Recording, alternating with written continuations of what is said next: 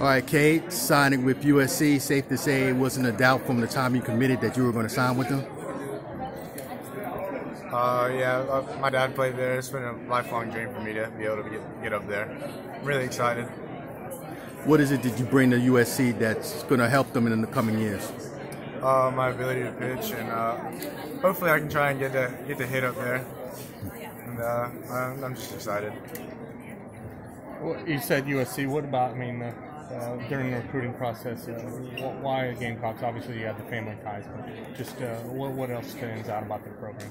I believe they have one of the best facilities in the nation, and the coaches are great. I love them up there. And being a big Gamecock fan growing up, what was your favorite memories, favorite players growing up as a USC fan?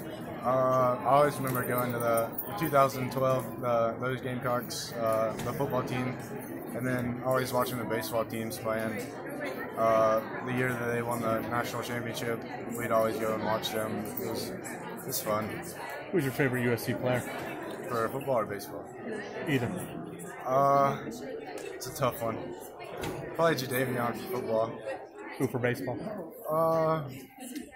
Like Scott Wingo. Pitch. What's your go-to pitch and why? My favorite pitch right now is my changeup. I feel like I've really grown with that pitch. What do you think? What do you hope to accomplish in your first year at USC? Hopefully get a few starts in. Really trying to play. You look at this region, there's been so many guys that have signed with either USC or Clemson. What does that say about the talent? Each team has somebody that's going to be able to throw it up near 90. It'll be fun this year. First year competing in this region, didn't turn out the way you wanted in terms of the postseason. What do you need to do to sort of do what Dutch Fork did? We need to be able to hit. Those last few games that we played, we didn't get a run in the third, and that hurt us. You're big. Who's your favorite Major League player, I guess, and why? Player? Yeah. Oh, that's tough. I like Jackie Bradley Jr. Just because of the ties here. And if you're a manager, who you giving the ball to?